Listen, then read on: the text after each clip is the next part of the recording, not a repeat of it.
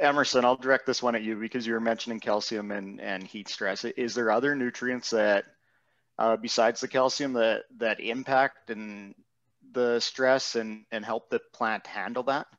Yeah, magnesium is also is crucial. Magnesium and nitrogen. Magnesium really helps build a chlorophyll molecule and really keeps that plant. The greener the plant, the more heat stress it can. It's a balanced approach. They all play their role very significantly, but as I always like to say, calcium is king. Calcium is the trucker. It carries everybody else. But nitrogen is very important. Our magnesium is equally important. Boron is very important. Boron, if we're putting boron on in heat stress, boron keeps the phloem open, keeps the sugars moving so the plant doesn't go under stress.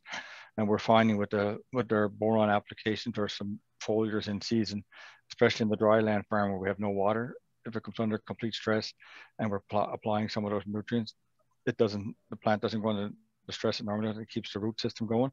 And we haven't been able to quantify it yet, but we're seeing a lot of indications that a good foliar program in season will certainly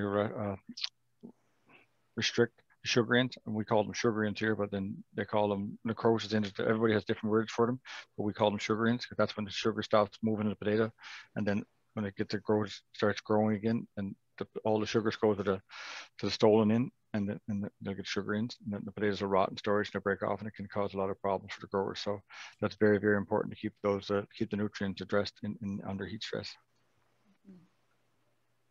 And zinc as well, Cody. Zinc is very important in heat stress. Zinc will help a plant retain water. Zinc will help a plant pick up more phosphorus. Zinc and as boron moves calcium, zinc moves phosphorus. Zinc is a key component of dry weather.